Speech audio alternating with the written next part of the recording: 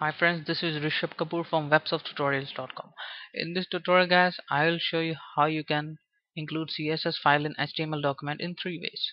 So guys, firstly you write a tag, HTML tag here. This is paragraph tag, you know that.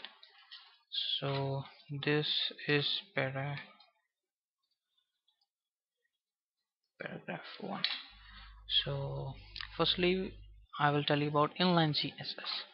It's inside p tag and we hit a space button and style equal to, and we enter the property color and its value. I'm giving it a red color and a semicolon.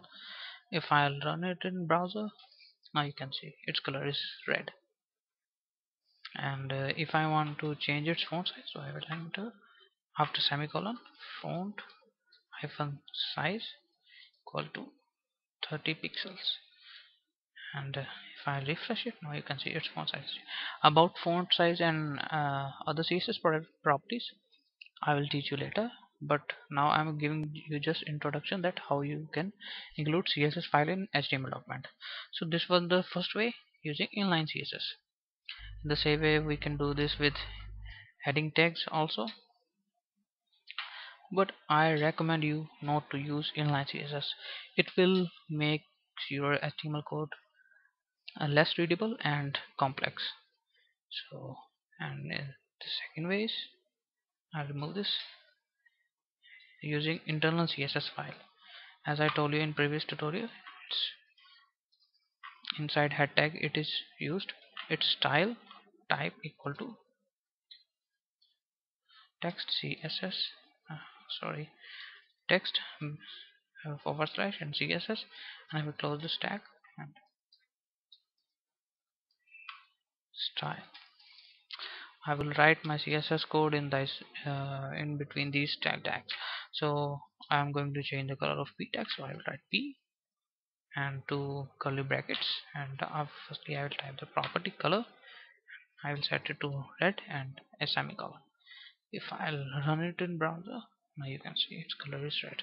In the same way, after semicolon we enter font size equal to 30 pixels. If I'll refresh it, now the font size is 30 pixels. We can also write in after semicolon in next line. So the third way is to include external CSS file. So I will remove this. Firstly we will create a new file and save it. I will give it name of style dot. You have to give dot css extension in order to save it as a CSS file. So I will save it. Now we will enter the link of that file inside head tag using link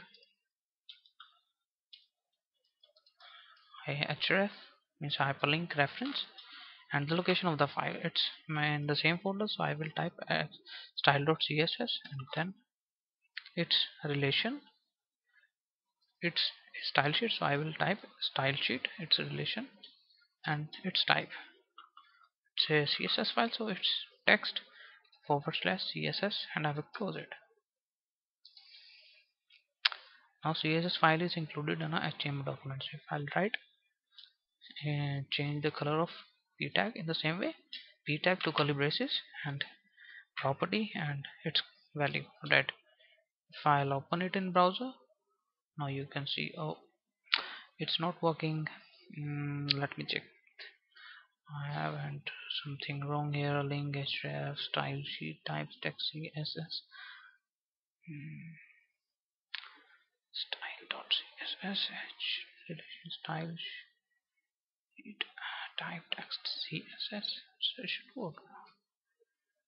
I don't know why, but it's not color red. Oh, we have opened the wrong file. We have to open the HTML file. So now you can see its color is red.